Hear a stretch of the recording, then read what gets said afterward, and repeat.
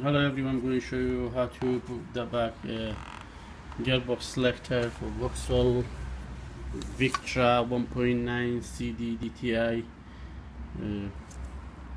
m32 gearbox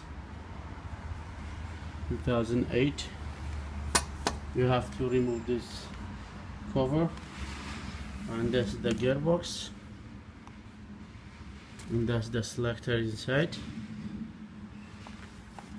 And the selector is coming this way. If you not remove the box, it's not possible to put it back this one in.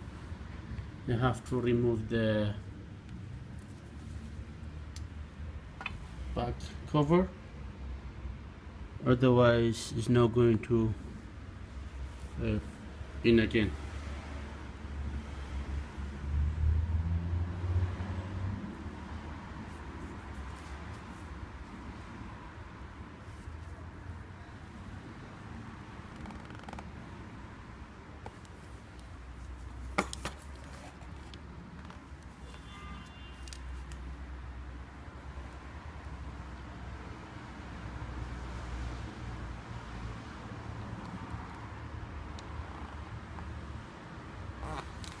Because this selector is not going straight back to there.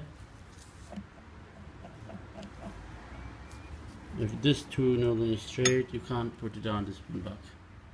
Anyway, thank you for watching. Good luck.